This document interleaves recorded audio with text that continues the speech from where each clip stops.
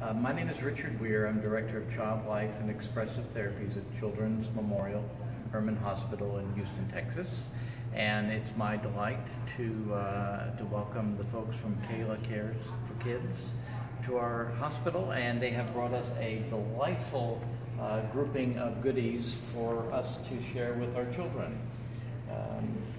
Being in a hospital is not an easy thing. It's oftentimes a mix of brief moments of being scared or worried or nervous, and then longer moments of being bored as you're sitting and waiting for the medicines to take over and do their job, or for the doctors to come and see how things are progressing for you. So things like this are enormously valuable to us, to help us as we try to make these stays a little bit more comfortable for them. Gives the families things to do with their children while they're here, and gives the children things to do when things get quiet at night. So it's always a joy to be able to have these kinds of resources to give to our children, and it just brings lots of smiles to their faces.